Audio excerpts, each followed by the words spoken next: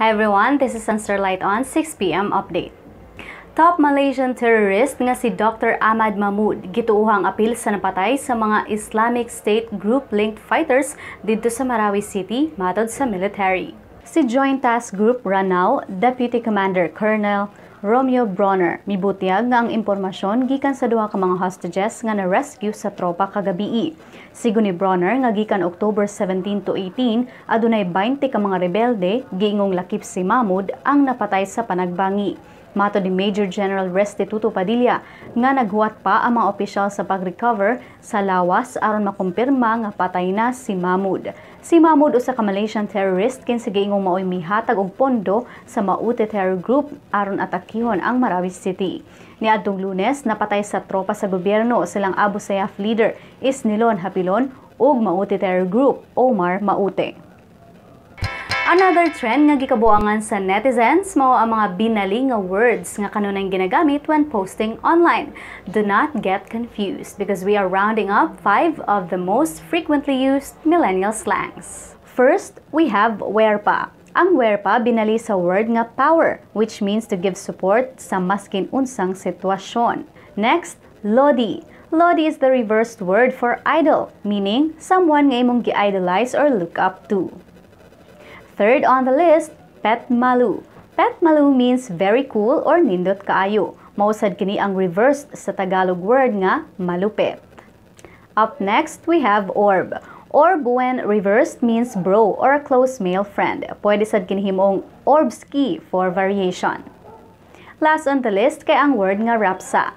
Rapsa is the reversed word for sarap or something that's delicious. If you think we missed a few words, let us know by leaving a comment on this video. Eyes here, Justice League fans, adunay Justice League Fun Run nga ipahigayon dinhi sa Cebu. Ang Justice League Fun Run mobalik sa Cebu karong November 19 sa SM City Cebu Car Park. Parte kini sa promotional activity for DC's Justice League movie nga isalida sa cinemas on November 16. Ang Fun Run mag-feature og 3K, 5K, and 10K ug magsugod ang dagan sa SM City Cebu ug moagi sa S. Osmeña Street and MJ Cuenco Avenue. Mato ni Global Procurement Incorporated Marketing Director Marites Fragrante nga ato sa announcement kagahapon nga ang running event lahi sa 2015 edition. Naglaom silang makagather og 2,000 to 3,000 runners. Ang costume designs of Justice League movie, namely Superman, Batman, Aquaman, Cyborg, Flash, and Wonder Woman will be featured in the run. Sa mga gustong mo-appeal, ongoing pa ang registration dito sa Chris Sports Outlet sa SM City Cebu and at Silverworks Ayala Center Cebu. Registration fee is at 800 pesos for the 3K, 1,100 pesos for the 5K, and 1,300 pesos for the 10K.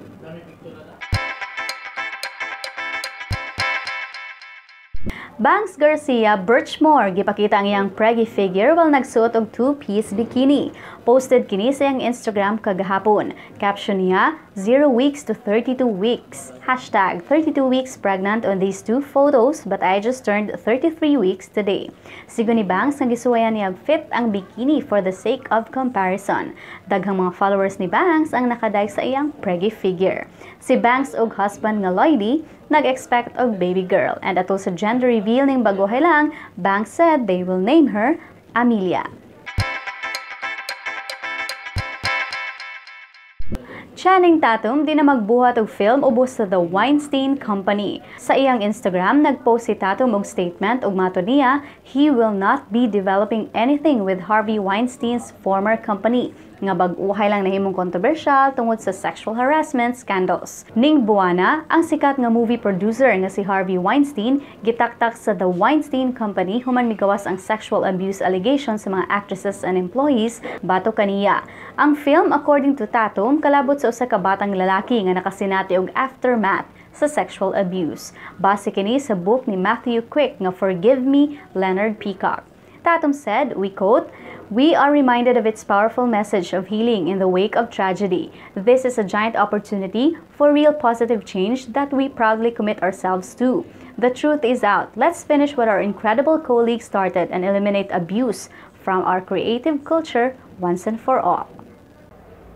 For more news, visit www.sunstar.com.ph. Subscribe to our YouTube channel at SunStar Web TV. Follow us on Twitter at SunStar Online. And like us on Facebook, SunStar Philippines. See you tomorrow, still on SunStar Lite On at 11 a.m. I'm Jai Ramirez. Thanks for watching.